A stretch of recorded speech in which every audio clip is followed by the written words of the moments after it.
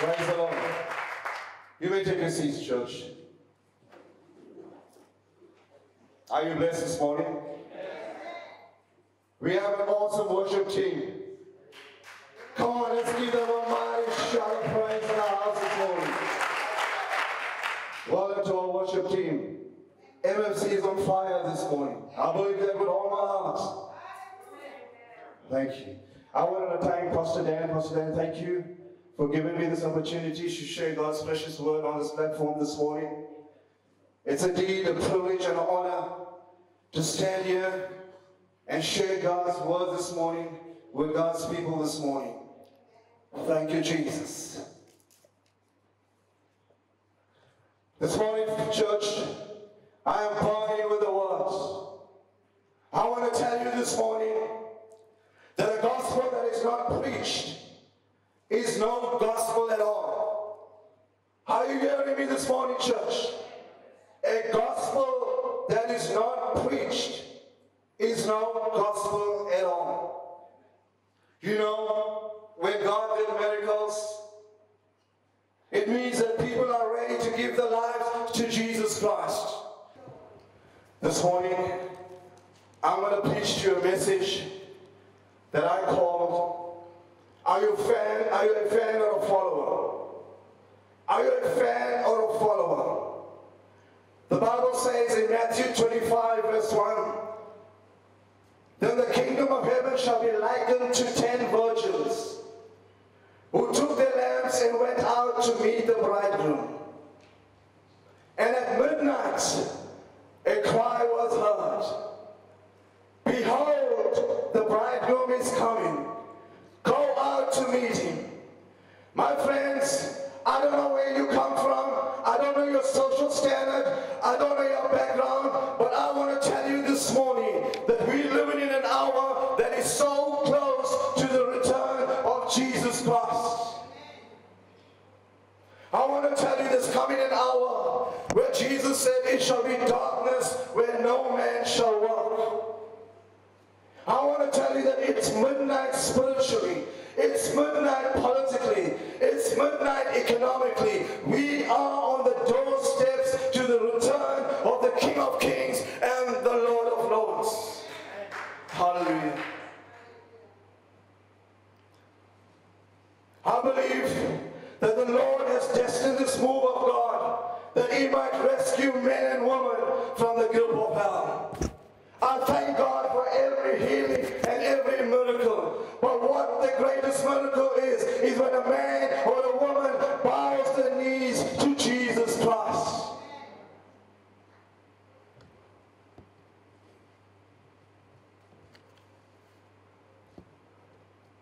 You know, when the Lord gave me this message, are they a fan or are they a follower? There's some here this morning that you're a fan of Jesus. You're a fan of Jesus Christ. I hear people telling me, I'm a Christian, with a bottle of beer in their hand. I was in a supermarket just the other day, talking to a young man. He had none of the signs of a Christian. Nothing in his life echoed the presence of God. There's I like some of the disciples of the Bible. If you read from John 6:63, Jesus said, it's the Spirit that gives life. The flesh profits nothing. The words that I speak to you are spirit, and they are life. But there are some of you who do not believe. For Jesus knew from the beginning who the people were that did not believe and who would betray him. And he said, therefore, I have said to you that no one can come to me unless he has been granted to him by my Father. Now I want you to hear this, church. Every young man, every young woman, every old man, every old woman, hear this message this morning. Jesus, the Bible says, from that time, many of his disciples went back and walked with him no more. Many of those that were close to Jesus, they watched him do the miracles. They watched him set the captive free. there came a time in their lives where the price was just too much. They were a fan, but they were never a follower. I want to ask you a question this morning. You may love church, you may love the presence, but are you a fan or are you truly a follower, a disciple of Jesus Christ? Are you willing to go no matter where He asks you to go? Are you willing to lay down your plans and all that you have and your dreams at the feet of Jesus Christ this morning?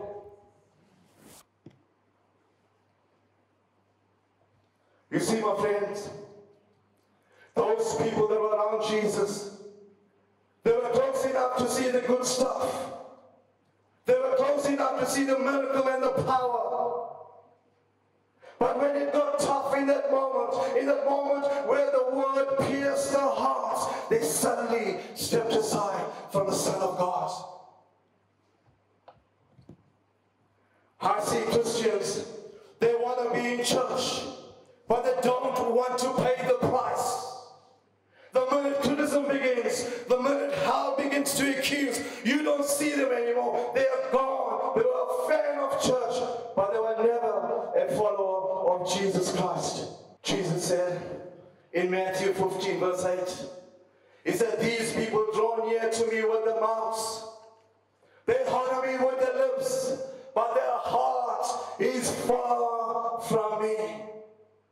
Their heart is far from me.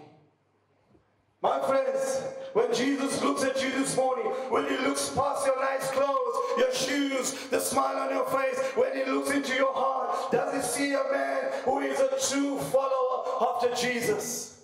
Because, my friends, you can come here, you can sing the songs, you can wave your hand, you can dance about, but your heart is far from Jesus. Are you a fan or a follower? I want to ask you a question this morning. Do you know Him? Young people, do you know Jesus? I want to tell you this morning, some of you are playing around with things and the things of this world, and you have no idea that the chains of hell are wrapping the chains of bondage around your life. I said this to many people, and I'm going to tell you this morning. Don't dance with the devil. He will take you under, my friend. I want to tell you that we live in an hour that just being a fan of Jesus will cut the mustard. You're not going to make it, my friend. There's coming an hour where God will pour out His glory. But the darkness in this world will be so dark that just being a fan of Jesus will never make it through the night hour. Behold, the bridegroom cometh. Half of them do not have enough oils in the lamp to make it to the night. They carry the name of Jesus, but their hearts were far from Him. There's a scripture in the gospel. Every time I read it, oh my heart. There's an hour where men will say, Jesus, didn't we cast out devils in your name? The Bible says Jesus would look with the eyes of fire. His glory will pierce your heart, and He will say, go from me, I never knew you. Go from me, I never knew you. I want to talk about Peter. I want to talk about a bold disciple, Peter. The disciple whom Jesus asked the question, whom did the crowd say that I am? He was the one that had the revelation that you are the Christ, the Son of the living God. Some of you here this morning, you are on fire for God. You are burning for God. You do whatever Jesus has told you to do. You are willing to lay down your life. You are willing to do the things that God required of you. This morning, you're dead. There's no fire in you. There's no passion in you. You're in bondage to sin, to the things of this world. See, the Bible says that Jesus said to Peter, Peter, Satan asks that he may sift you as wheat. This disciple that walked with Jesus, that have seen the miracles, this bold disciple, suddenly Satan longed to take him out.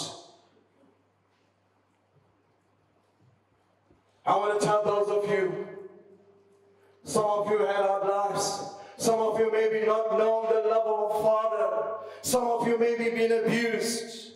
Satan, from the moment you entered into this world, sought to sift you, to cripple you, to wrap you in pain and bitterness.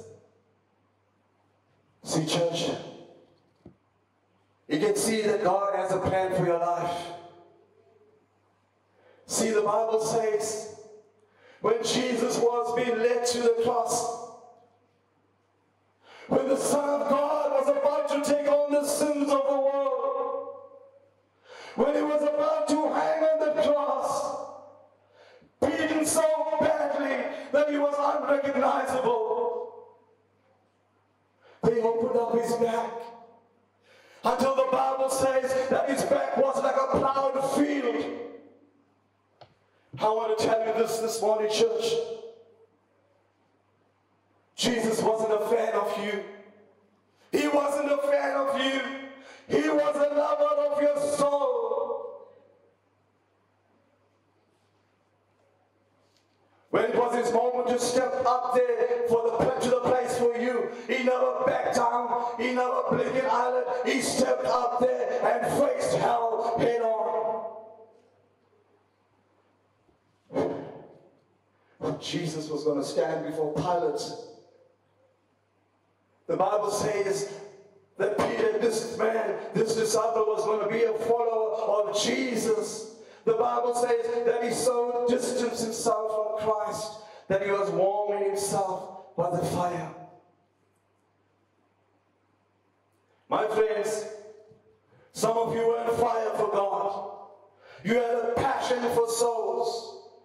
Then Satan began to draw you that you might warm yourself by the fires of this world. You see, my friends, Satan will know you until you don't see Jesus anymore.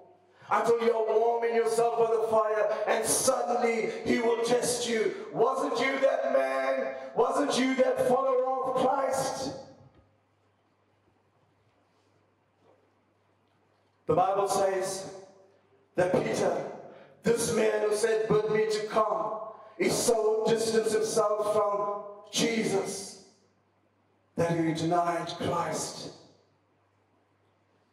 My friends, I don't know where you are this morning, but I know that I got a lifeline. There's some of you here that have been warming yourself. Jesus stands knocking at the door. The hour is late. Don't play. Don't gamble with your soul. Peter denies Christ. But what I loved, I know when Jesus hung on the cross, I know when the blood dripped from his side, when the Father turned his face, in that moment when Jesus hung there, I know that he saw Peter. And I know when he knew that Peter denied him. But what I know, as that blood dripped from his side, and that blood dripped from his side, he knew not what Peter was, but what he would become. He knew that this man would one day become a follower who would lay down his life for the kingdom of God. See, my friends, what I love is Jesus come to find. He died and he rose again. The Bible says that he even went down to Hades. He went down to hell. He took the keys of death and hell and rose victorious. But what I loved is the Lamb of God. He came looking for Peter. He wouldn't leave him. He knew that this man would one day become his follower. A disciple who will have a passion to preach Pentecost. See, this morning, church, God is calling those back to the passion, back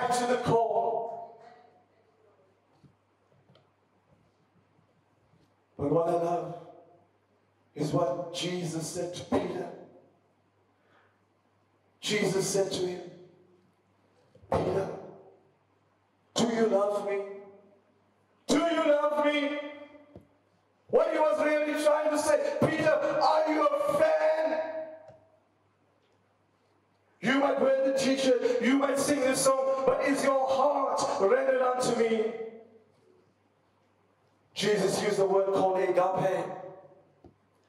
It means a very special and deep kind of love.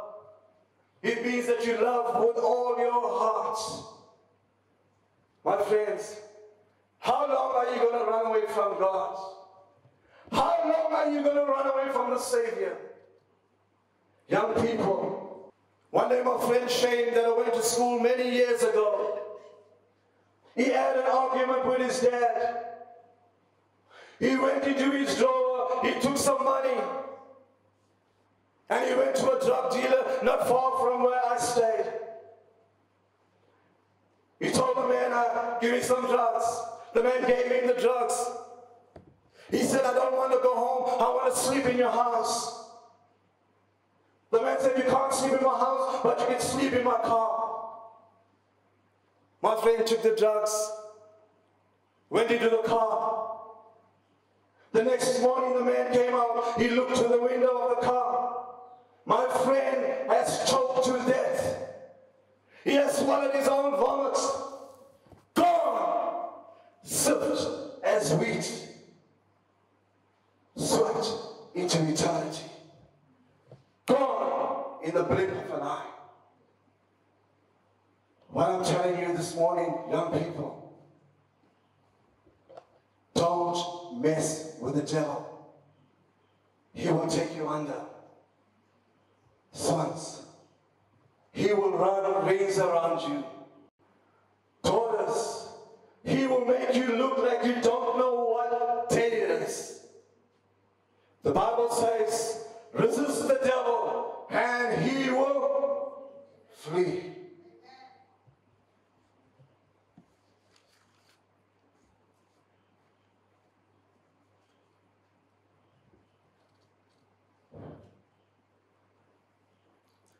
See, Peter looked at the eyes of Jesus and he said, Lord, you know I feel you. That means you know I like you. You know I'm a fan. But Jesus said, Peter, do you love me? I want to ask you that question this morning. Some of you may just have to lay down those friends that you've been keeping. Some of those that tell you, you don't need this stuff. You don't need to be in this church. There are people who are whispering in your ears that's telling you, if God wants to move, he will move in the other church. And while your love goes cold, the enemy laughs over you. Jesus looked at Peter and he looked in the eyes and he said, Peter, do you like me? Do you like me? My friends, you may be in church for a very long time. You may be looking at me and telling me, he's just wasting his time. But I'm telling you this morning, church, I'm not asking you to listen to my words.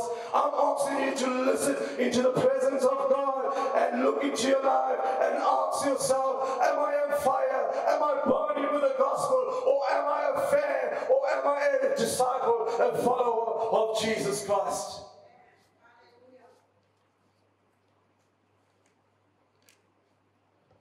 Let me tell you, friends, you may be asking God for miracles in your life. But God this morning is asking you this morning, will you lay down your life and let me breathe upon you again? You know, Jesus said, whoever desires to come after me, let him deny himself, let him take up his cross and let him follow me. Whoever desires to save his life, he will lose it. My friends, you may be trying to hold on to the things that you lean upon your life, but you don't realize that you lose your soul in the process. Let go. Jesus breathe in your life. What I love about Peter is when Pentecost hits, the fire of God falls on him. If you read the book of Acts, this man that denied Christ, this man that was a fan, suddenly had an encounter with the fire of the Holy Ghost. The power of God invaded his life. And suddenly this man changed from a fan into a disciple of Jesus Christ. What I love, church. You see, my friends, it wasn't too late. It wasn't too late. The power of God came right on time. This power of God has been released right on time. Are you a fan or a follower? My friends, what's your price?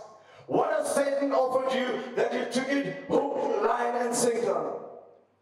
What has he offered you that has drawn you to warm yourself against the fires of this world? Is it a man? Is it a woman? Is it a business deal? But Jesus, I know that is deceitful. I know that is corrupt. But Jesus, I need that money. I need that money. And you know, I'll give it to the kingdom.